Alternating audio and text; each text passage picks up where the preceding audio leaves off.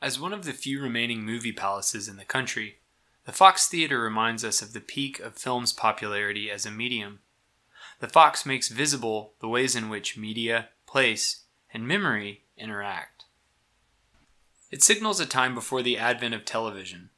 Though it is implicated in the digital network of contemporary Detroit, the Fox refers to eras of both pre- and post-television broadcast networks.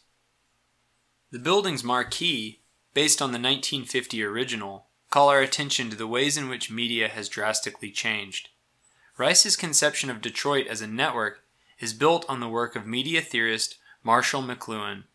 Rice asserts that, for McLuhan, the road serves as both physical entity, that which has actually played a role in information distribution by allowing people to transport themselves in the ideas they carried, and as a metaphor, a concept regarding information delivery. This duality of meaning allows him to play with the idea of the road so that it is one of many media that participate in communication. The road, like other media, affects our sense of what generates meaning as well as what carries that meaning from space to space. This is the Motor City, and this is what we do.